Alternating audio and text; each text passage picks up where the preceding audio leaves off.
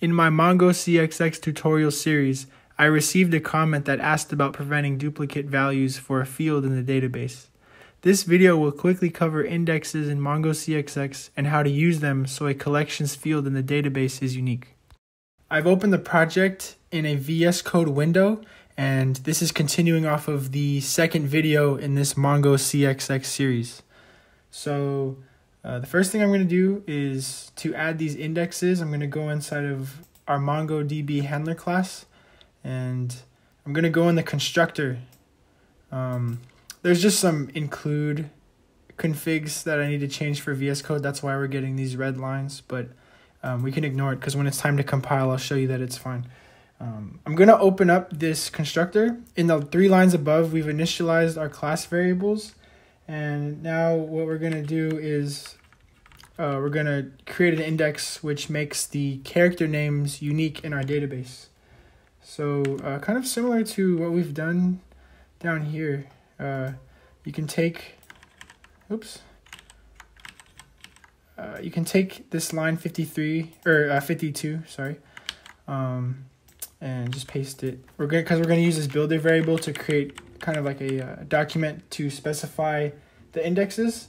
The next thing we're gonna do is I'm gonna go ahead and just take this line again. It's very similar to what we've done in the past when it comes to creating these kind of BSON CXX documents. So what we're gonna do is we're saying character name. Make sure you spell it correctly. Character name has a value of 1, and then we're just gonna finalize the document, and I'm gonna copy it from down here because I don't feel like typing it. So what this does is it sets the character name to a value of 1, similar to like a key value pair, and it just means that we're gonna keep it unique. The next thing we're gonna do is we're gonna initialize a variable called index options. So MongoCxx options index, and I'll call it index options, like so. Initialize it with empty brackets. And right under, I'm going to use the index options variable, and I'm going to just say dot unique and pass in true. So what's happening here is on 29 and 30, we're addressing the character name field in our database, and we're saying that we want to make it unique. And that all comes together on this final line here where we access the DB class variable, which we've initialized on line 27. I'm passing in the collection name that we've defined as well. And I'm just going to say dot create index doc value dot view. And then also passing in the index options. Okay, let's just look over our work. Everything looks good. Now what I'm gonna do is I've created a terminal within the VS Code window. You can create it wherever you want. In the first terminal window, because I'm gonna use 2, I'm gonna run MongoD, which just runs MongoDB in the background.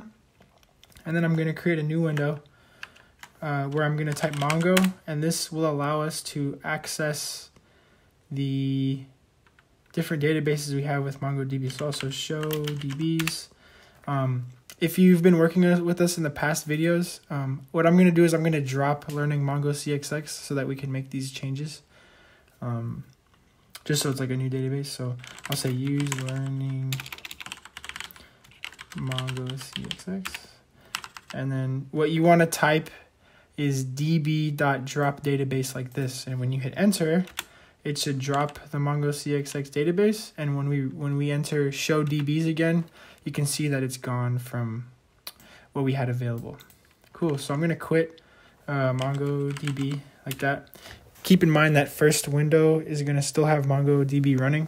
I just quit the shell, and I'm gonna compile this with make run. Actually, wait, no, not yet, sorry. The last thing before I compile it is we're going to change our main around so that we can test out adding characters. And we want to make sure that the name is unique. So we're going to add 1 character, and then we're going to add another character with the same name, and we should receive an error by doing that. So we're going to leave this though. So I'm going to comment this out for now. we'll come back to it later. But let me include some things we need. So I'm going to include MongoDB handler. And we also need the instance back. So include mongocxx / instance .hpp. And then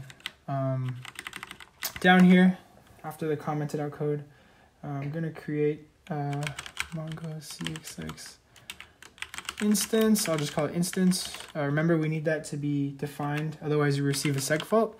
The next one is learning namespace, and then MongoDB handler, M handler. And again, I'm going based off of the previous video's code. So videos 1 and 2, discuss creating those classes. And then we're going to add 2 characters to the database. So the first character, we'll call it Donkey Kong, like so. We'll give it a size of large, so learning character size K large, and then let's say you have 99 wins. And then I'll add Donkey Kong again, but this time I'll give him 1 win. So when we compile this with make run, we should receive an error. And I'm going to go ahead and hit enter, and we'll see what happens. Okay, so you can see that we got an error because we added Donkey Kong once, and adding it the second time gave us this error. And we can verify this by running Mongo, bring up the shell again. If we do show DBs, we can see learning mongocxx is back. I'm using the arrow keys, by the way, to bring back old commands. I'm going to say use learning mongocxx, and then I'm going to do db.mariokartcharacters.find. And with this database that was just created, you can see that we added Donkey Kong, but that second add on line 20 did not work. Okay, now that we know that adding duplicate names throws an error, let's go ahead and change the logic around a little bit more so that our server can return a 400 if a duplicate name was supplied. So if you recall, I'm going to bring the HTTP server class on the right side. If you remember on line 36, we call the function add character to DB, which is inside of MongoDB handler on the left. And on line 36 on the right side, you can see that we're expecting a Boolean value. But as we demonstrated by compiling the code earlier, we throw an error, or an error is thrown when the duplicate name is supplied. So let's go ahead and preserve this functionality where we return a Boolean. And I'm just going to do so right here on the right side in the add character to DB function. Close that. So now I'm going to just wrap this in a try catch. So we're going to try this, and if the insert one fails, we'll catch the error, and then we won't have to throw that error up the stack. And VS Code is very helpful in that it's given me this kind of autocomplete feature for the try catch. So I made the try there. It's opening the parentheses. Remove this because we don't need it. And then the catch will be down here. So let me format this a little nicer. Indent this, close it. Okay, cool. So what's happening is, remember we insert it and there might be a result. If there is, we want to make sure that we get an ID. Otherwise, return false out here. But I think what I'll do is we can catch the error like so. And I'm going to leave it empty brackets for now because this is just demonstrating how to do it in MongoDB and, error handling.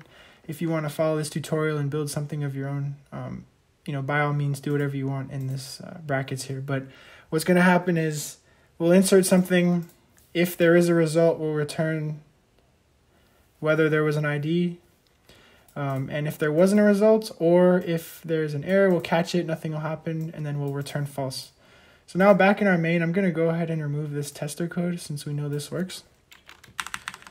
And save.